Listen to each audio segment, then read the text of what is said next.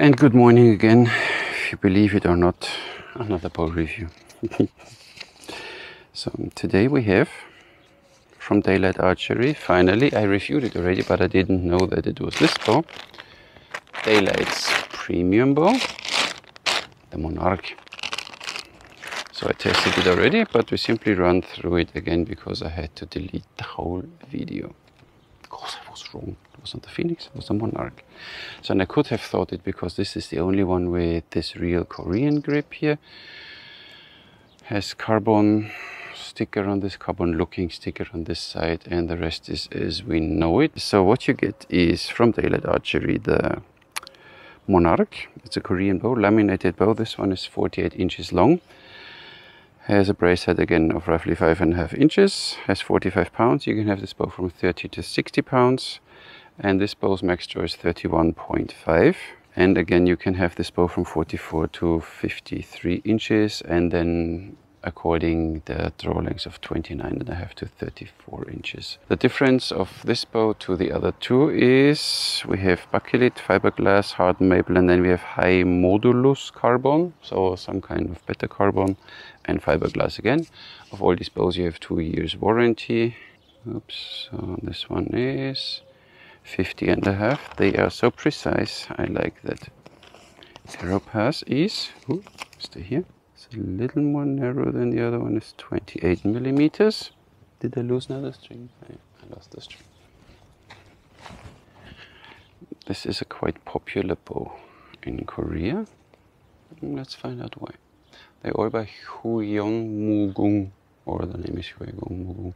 And they always have a description on it, so you know your poundage, you know your length of the bow, and you know the max draw. This is what I like. So whatever you have then, you always know what bow it is. So description is important, guys. Stringing is, like with all the others, easy. Really easy. We have a brace height of 5.5. And the bow weighs 310 grams. I like this handle way more than the others, but that's me. Draws, feels good. Let's see.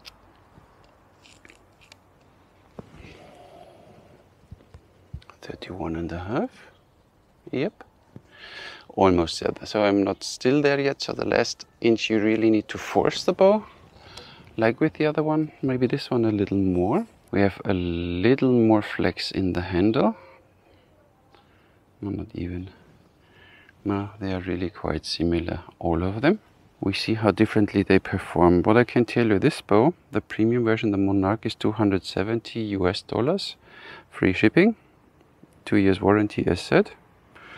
And I think it's time to shoot. When you look at the Monarq, it looks more curvy than the other one, but it's simply, it's not. So here we have the normal handle, as we know it from the Korean bows, which feels really nice. It's not a Phoenix, it's for the Monarq. Leather hoodie as usual, string pad as usual. This tape, which is for a premium bow, in my opinion, a little ugly, but that's me. And then you have this carbon looking stuff, the sticker, description, and this nice handle. But we want to shoot it now. 31.5 inches max draw, 45 pounds at 31, and 320 grain arrows. Yeah, nice, look at this. Yes. You still feel it a little?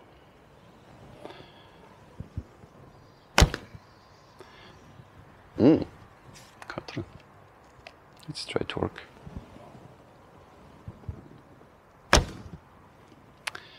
Feels good, doesn't shake that much, but you have a little thicker handles that compensates a bit for the vibration in your hand. This bow feels, and this way a little stiffer. Oh, and here really stiff. So most probably this different carbon has an effect, but not that much that I would overly feel it right now. Let's see what the Monarq will do at 30 meters. It's a pretty bow. Wow, look at this. Okay, it was a bit high.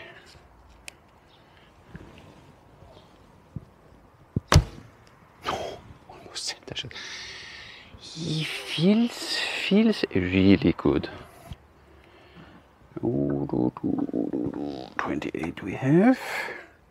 37.6. And 30 inches we have. Yeah, 30. 34.9. 44. And at 31.5 we have, oh, this last inch, 48. At the end you see from 30 to 31.5 we have 4 pounds in 1.5 inches, so it's already a little, you see, it goes a little up, but not a lot at all. So a string angle supposed to be then again at 28. As usual, yes, 30. No problem. And 31.5 I don't have here, but you can see it here. This will be 31.5. This one. Handle, awesome. Let's see what the Monarq will do with his different carbon layer. 197.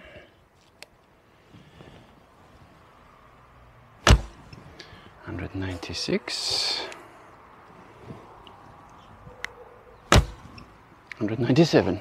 So carbon makes a difference. The Monarq, look at this one. Shooting experience is nice, really nice with this bow. Look at this. And with this bow, feels a bit more, it's directly, the arrows go the way you point. So this bow, at least I don't need a few shots. With this bow, the arrows go directly where I want them to. So most probably this carbon here inside really does make a little difference compared to the Phoenix and the Skywalk. I like it. Premium bow. I mean, $270. Still fine, I guess. Free shipping. Center.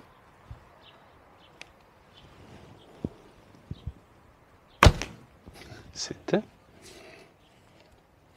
Now the center fell.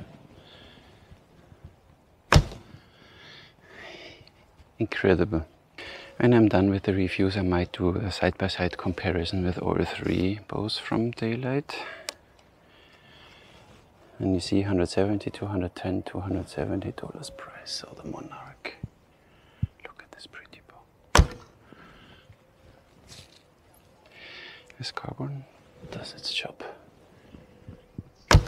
String twist, Catra, torque.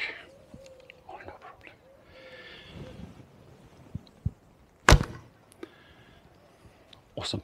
Let's see if the Monarq deserves the crown or not. Price-wise, it deserves it. $270 plus free shipping, or plus shipping, free shipping. What do we get? We get a bow and a string and nothing else. Unfortunately, I think a premium bow, Kim, would deserve at least a nice bow sleeve, which you can use then as your quiver, as your belt. You know what I mean? Would give it 1 point more, and put a description in would be another point. You know, this so. 1 point. Handling, stringing this bow, easy. This bow is straight no matter what you do. So this is really a straight bow. I had other Korean bows, they tend to nick the tips away. This one is straight. 5. The build, the build of this bow is really nice. I mean, we have again this tape here for a premium bow. I don't know, leather hoodie tab, you know, everything's the same. But the handle, look at the handle in suede, feels, this one feels awesome. So this handle is really great. You have a description on it, everything. So build quality, pure 5. Basic feel, wiggly handle, almost not. Nothing. So this bow doesn't wiggle even when you draw and torque and whatever. This bow feels totally safe. 5. Draw experience, and here we have the same like with all of them. The last inch Here it's nice. This is now, I mean, it's doable, but this last inch you really need to force it. But it goes there, but still 31.5 is really max draw. This bow feels nice at 30, maybe 31, 30.5, but 31.5 is really tough to get. That's why 4 points. Shooting experience on the other side. This bow doesn't need any shots. You have this bow in your hand and you feel directly extension of you. Where you point, the arrow goes. This bow draws nice and safe. Feels simply awesome. 5 points. Leaves it with 25, like we had with the, and the, I will have 25 points. Price value, $270. You see the difference in speed compared to a same poundage Phoenix. It does easy 10 foot per second more. You feel less vibration in the handle, so this different carbon layer does a good job. And for me, even when I shot 30 meters directly, it's more forgiving, so it's more where you point the arrow goes. Your grouping will directly be better with, or at least for me, it was better than with the other bow. And I like this handle, so $270 free shipping. I think it's still a reasonable price for what you get here. Give it a 5.